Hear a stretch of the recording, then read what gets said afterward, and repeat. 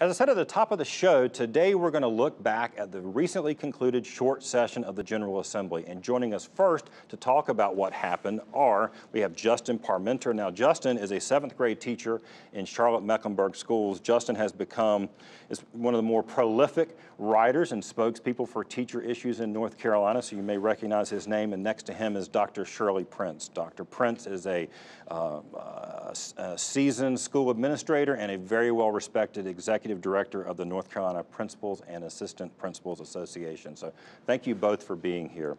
Now, Justin, I want to start with you. The short session just ended. When it started on the first day was the day of the teacher march. And you were here. That's right, I was. So you and estimated about almost 20,000 of your colleagues across North Carolina descended on Raleigh to sort of make your voices heard. So tell us, now that the session is over, were teachers' voices heard? Did you see some things that you were hoping to see? Well, May 16th was an incredible day. I mean, it was as you mentioned, a massive display of discontent on the part of teachers, and I think it really built a strong sense of community and empowered teachers and enabled us to share information about the conditions that we face all over the state. I think most teachers that were here in Raleigh on May 16th would agree that the requests that we made of the General Assembly were not met in the short session. I'm just guessing. I don't want to put words in your mouth. You probably didn't expect everything, certainly not in what would be called a short session, but some of the things, we were out there with our cameras for Education Matters, and we heard a lot of things around school supplies and textbooks and just general resources. Were those the kind of things you were at least hoping to see some progress on? Yeah, we were hoping to see progress there, and I think one of the big things we were hoping to see progress on was some help with our capital needs. And there was a big missed opportunity when the bond was not put on the general election ballot for November there. Yeah, that's something we've definitely talked about on the show, and I think we'll get into that with our next guest too. Shirley, I want to ask you. We've had you on the show, and we've actually had several principals on talking about the new principal pay plan. There were some changes made, but there were some questions about a negative impact on veteran principals. I guess first of all, what happened? Sort of what did the legislature do, and sort of how do you feel about it right now? Sure. First, I think the General Assembly should be commended for the amount of additional revenue that they've put into the principal pay plan. The last 2 years, $52 million, and that was a result of a lot of attention being focused on the importance of the role of the principal and the very low ranking nationally in their pay. About 50th, right? Correct, nationally, yeah. Correct. So we're very pleased with that, and we're very pleased that we had a list of improvements that we wanted, and our 2 priority improvements were addressed, and that was to increase base pay, and that was increased by 6.9%, and also to extend the hold harmless, which was done for 1 more year.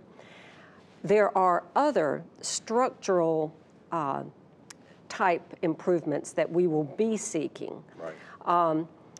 We really had a short session this time. Right, and so those improvements really didn't have time to get addressed, but we have a number of them. Right. One in particular is we believe that experience needs to be recognized in some sort of fashion. And all the research shows experience does matter. As a matter of fact, it is the most clearly identified variable when you're looking at the effectiveness of principals. It's the experience level. Don't you think that's true in a lot? I mean, that seems to be true in a lot of. We're going to talk to Justin again about teachers, but the experience matters in all walks of life. Absolutely, yeah. And the other situation that we have with our veteran principals, I think it's one of the things that we advocated for, Keith, was that the principal salary schedule be tied to the teacher salary schedule. Similarly, in a similar way that the assistant principal salary schedule ultimately was adjusted, so that if you're a teacher, once you become an assistant principal, your pay increases by 19%. We don't have that structure for principals, so consequently last year, 44% of the principals were being paid as either a teacher or an assistant principal because they would make more by being on that salary schedule. Well, I want to get back, since we're on the topic of pay. I mean, that was one of the things that I observed. teachers weren't really talking a lot about pay. I mean, in some ways, unfortunately, teachers kind of accept, we know we're not going to get paid a lot. But it was the other things, right? You've been in the classroom for more than 20 years. That's right. Right. What else is, what is the condition right now? Well, I think most teachers, that ultimately our goal is that our students will have a decent environment to learn in, that they'll be provided with the resources and conditions that they need for learning to take place, and that's not currently what we have right now. What about the, there was a lot of talk early on in the session about school safety and sort of more support for mental health. What did you see coming out of the short session on sort of more support like that for you as a teacher to help you support the children who are dealing with issues?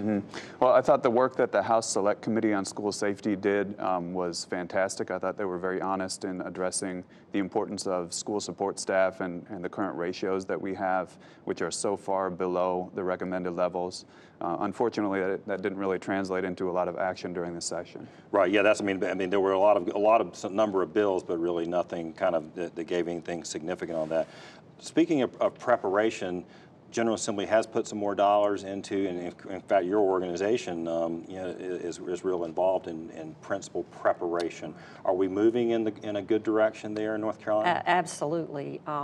We have 5 programs that are funded through a grant that the General Assembly established.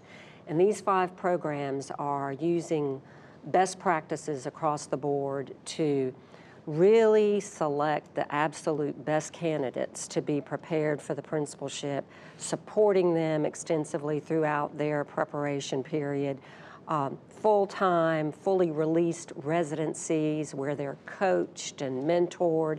And so, yeah, we just graduated 118 candidates. So that's 118 very well-prepared individuals that are now in the principal pipeline, and quite a few of them already placed. Great. Last word from you, Justin. What's your biggest disappointment, sort of what didn't happen? I think the biggest disappointment would be the $1.9 billion in capital needs that we could have gotten if the voters had approved it in November. Right, very good. Look, thank you both for being here. Raised a lot of good issues. We're going to talk some more about it with our next guest. Thank you.